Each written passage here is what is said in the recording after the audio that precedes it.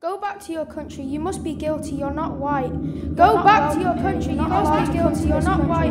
You're not welcome. Go back to your country, you're not allowed to come to this country. You're not white. I'm not welcome here, I should just go back to my own country. We went to Karusha's school to train anti-racism. We noticed something was wrong.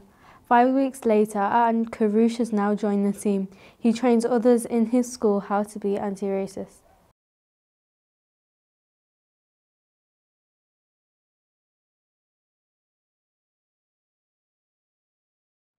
Stop Prevent Racism. Our company grew from the BLM movement, We Stop Racism in the Tracks. We are funded by the Manchester City Council and we bring people in to change their mindset. We want people to be proud of their race and where they came from and to not be discriminated.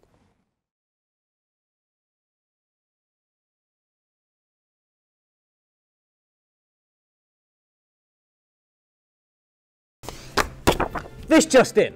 A new advert being shown at prime time has been revealed to be a complete scam. Let's take a look, shall we?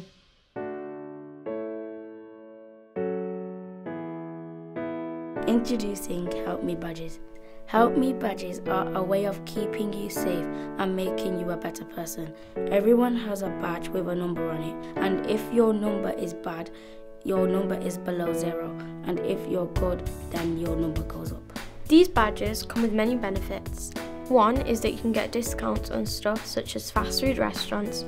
We also offer free counsellors that will support and guide you during your whole Help Me Badge experience. You can also improve your score by doing unpaid work that has been specially picked for you based on your likes and skills. This is Jill. She was involved in lots of crimes and went to prison. After she was bailed out, Jill saw an advert for Help Me Badges and decided to turn her life around. She took part in lots of charity work and ran fundraising days, raising nearly £1 million. Her Help Me Badge number has now gone up, and she now encourages everybody to download the Help Me Badge app.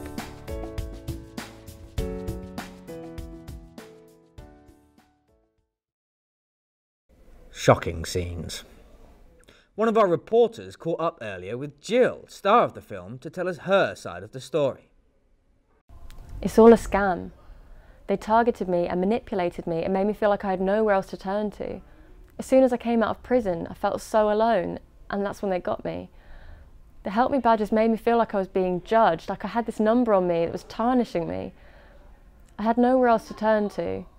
The things that have actually really helped are people being supportive and making me realise that actually people make mistakes and that's okay. I'm not a bad person. The Help Me Badges ruined my life. So there we have it. From the horse's mouth. You cannot always believe what you see and hear in the media. Some people really will manipulate the truth. From all of us here at Freedom Studios, look out for each other. And good night.